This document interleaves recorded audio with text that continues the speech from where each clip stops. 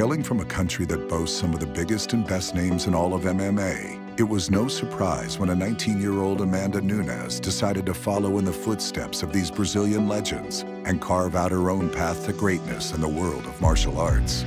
Growing up in Brazil was also, I come from a small city. I started in Brazilian Jiu-Jitsu. I compete a lot. The first time when I see MMA was in the Jiu-Jitsu gym. And I started from there. Nunes would soon form a passion for the sport of MMA that could not be denied, and she knew that relocating to the U.S. was a must. I decided coming to America because I know in America my career is gonna go to the next level.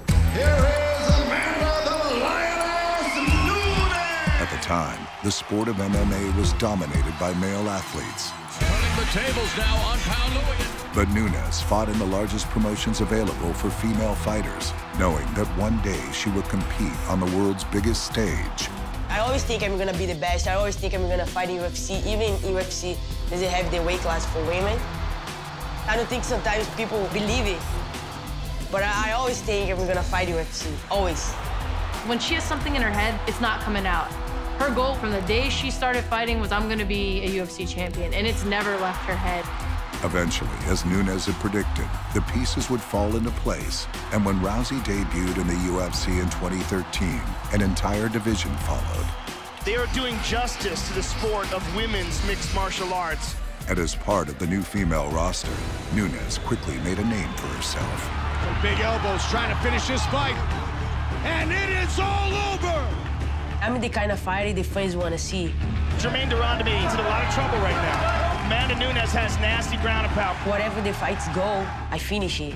After defeating de Randamie, Nunes then went on to face Ronda Rousey teammate Shayna Baszler. This is a powerful, aggressive bantamweight. She just keeps getting better and better. She would then secure another impressive victory over former Olympian Sarah McMahon.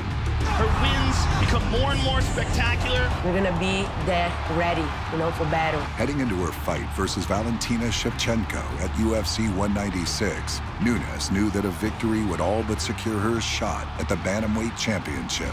Oh, man. The star is born tonight. Ladies and gentlemen, the Lioness, Amanda Nunes.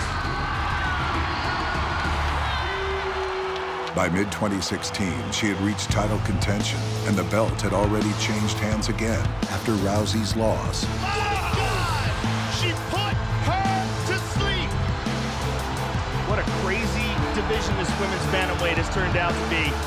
Nunes' title shot would come against veteran Miesha Tate on one of the biggest stages in the history of the sport.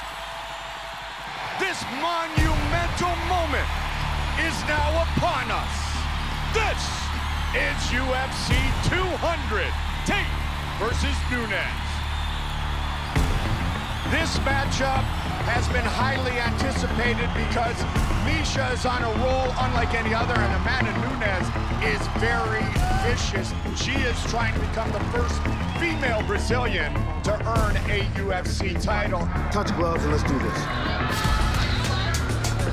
And there's a takedown by Miesha Tate. That's the pressure we want. Head moving. She's got a lot of snaps to her punches and kicks. Explodes, moves in very quickly. Double leg. Take down, Beautiful speed. Oh, nice right hand. Clean. more punishment. Miesha Tate is busted up. The energy for that fight was incredible. Everything was the way it's supposed to be. And Amanda Nunes feels the belt around her waist. She's got the choke. She's got the choke. She tapped. It is all over! The Lioness achieved her goal of becoming UFC champion, and winning the bantamweight title was the first step in solidifying herself as the greatest women's mixed martial artist on the planet. Brasil!